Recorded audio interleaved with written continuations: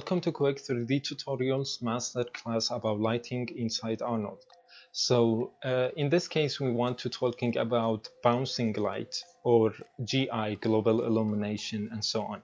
When the light coming inside the room is going one side up and one side down, as is going to repeat himself more in one time. Of course we can using it by turn the GI on, but it is going to be expensive, and in the same time by this way we have a lot of control. For now we have, I can just turn the light. We have some fill light. I need to hide these for now and focusing only about the key light it coming, where actually light coming from, and here is going to give us the effect inside the floor.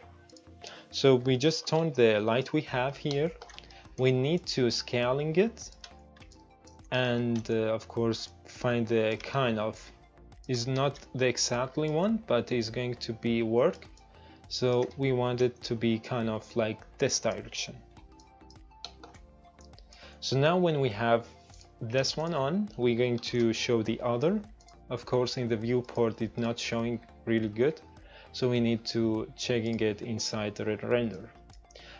And of course I need to select it and playing with my explosion to get the effect I'm looking for. So we just put it maybe like 5, so it is like the light coming from here and going to affect our scene. Maybe 5.5 or something like that, or maybe 5, it will be good. And in the same time we're going to reduce the noise from this light. But when it's going upward, as you can see, it's going to came back once again.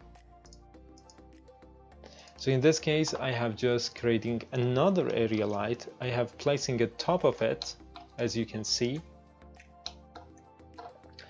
And we need to go back to the render once again, playing with the explosion.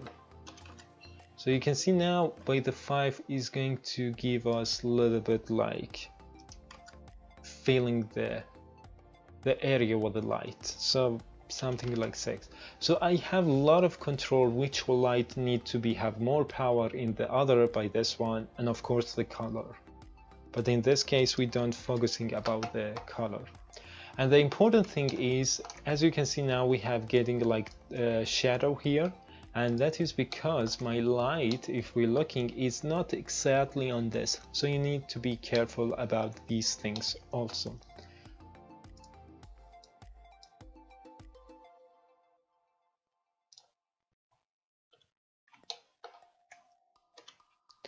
So here we have the kind of the final result of the lighting, but we want also talking about the character lighting. So sometimes we want only light for our character and not the other things.